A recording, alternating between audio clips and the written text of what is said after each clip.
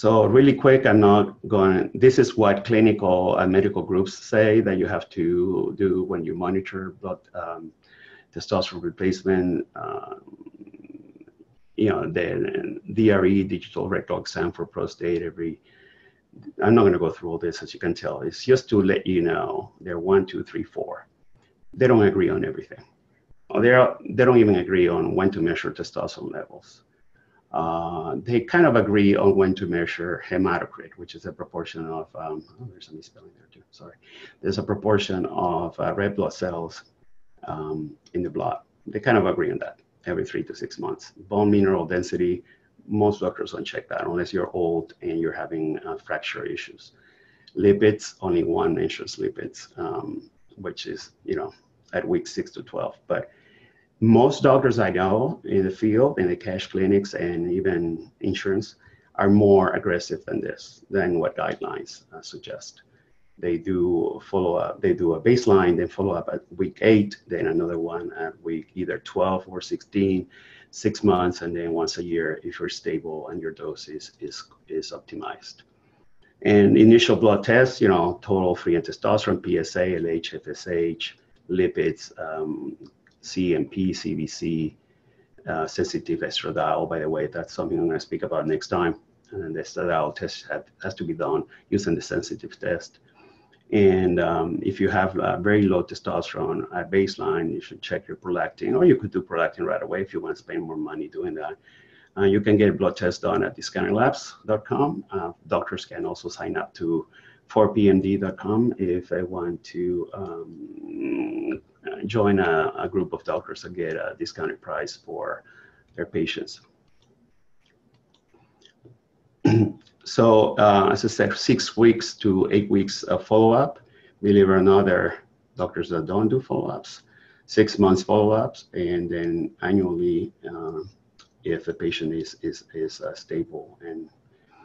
And another very important slide that I will not go into details, I'll do this next time for the side effect management, but every single variable on the left-hand side and be managed in doing different ways. So you can either choose to pause the video when I send it out to review this, or wait for the next lecture, which will be really in detail about every single one of these factors and how to monitor and stay on top of it.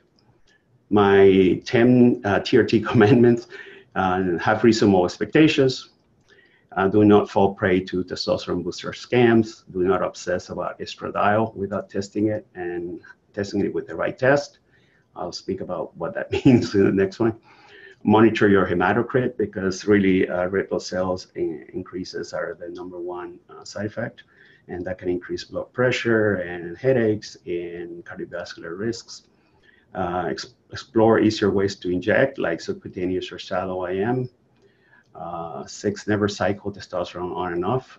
There's no such a thing as cycling testosterone replacement. You'll actually do more harm than good, because when you get off, you'll have low testosterone for a few weeks. You cannot change what you don't measure, so monitor your blood tests. Know your trends. Use my health graphs and the TRT Analyzer app. Do not change more than one variable at a time. You will lose track of what works and what doesn't. That's something I see all the time, guys going crazy on what works, and they change so many variables, they don't really know at the end what happened. Protect your fertility and testicles and upstream hormones with the use of hssh. I'll be speaking about that too later on the next lecture. And don't stay behind. There's a lot of information coming through that if you don't stay on top of it, if you trust your doctor to keep you up to speed, then you will have some problems if your doctor. Obviously, this is a lot of information at this point of the lecture, but I will speak about it in the next lecture on the different steps of doctors. And this is more for doctors, since the lectures that we create at Clinic Optimizers is to train new doctors on how to follow patients. We have process charts like this one I created for the intake process, different factors that need to, and laboratory testing that needs to be performed when you walk in, then the first visit, the general algorithm, 4 weeks later and 8 weeks later. and also general flow chart depending on different issues that may pop up throughout the process. There are different, and we are almost at the end, guys, so I appreciate your hanging on. I've only lost one of you, so thank you. Adjunctive therapies that doctors prescribe with testosterone, as I said, anastrozole and others, HCG. Many doctors are trying to prescribe IV or injectable vitamins and nutrients, growth hormone releasing hormones, oral or injectables, ED drugs, obviously Cialis, Viagra, all that can be also obtained cheaply from compounding pharmacies. Oxandrolone and nandrolone, there are actually 2 anabolic steroids approved in the United States for different conditions.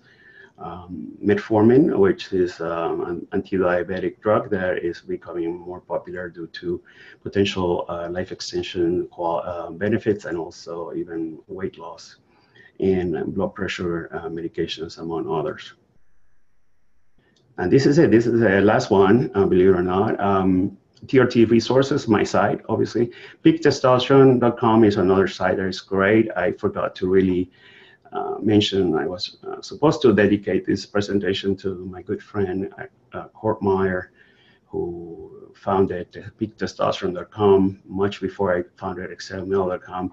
He unfortunately died in a car accident 3 months ago.